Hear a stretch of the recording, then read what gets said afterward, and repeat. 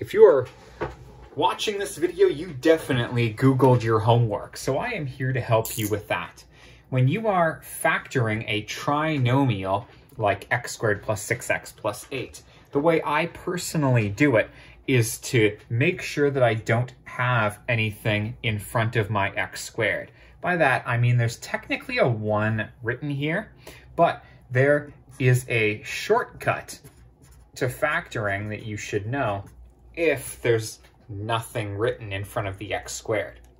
The shortcut is that you need two numbers that multiply to make the third number that you're given, in this case positive 8, and they have to add to make the middle number, positive 6. If you can find those two numbers, I guarantee your answer is x plus one of them times x plus the other. This super shortcut only works when there's a 1, aka nothing, written in front of the x squared. If there's something written there, you're going to want something called decomposition. We'll do it in another video. Can you find two numbers that multiply to 8 and add to 6?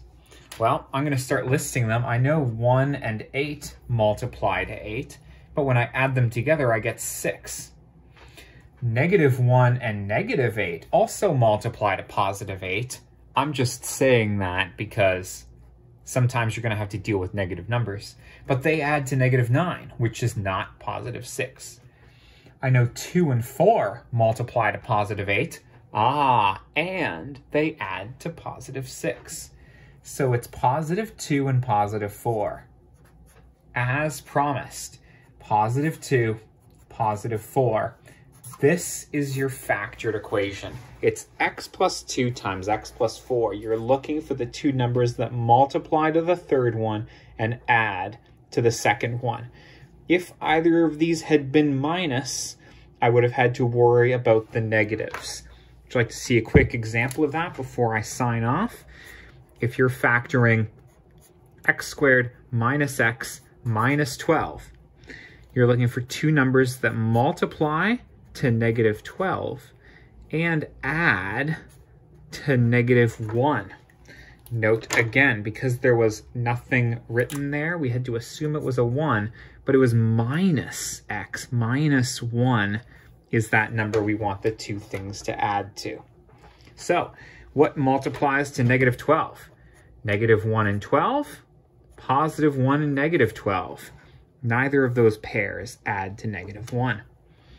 2 and -6, or -2 and 6, but neither of those pairs add to -1 either.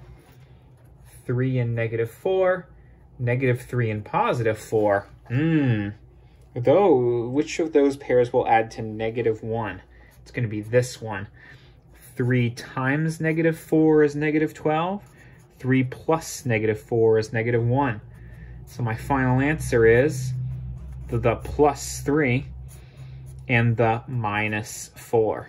There we go. Factored.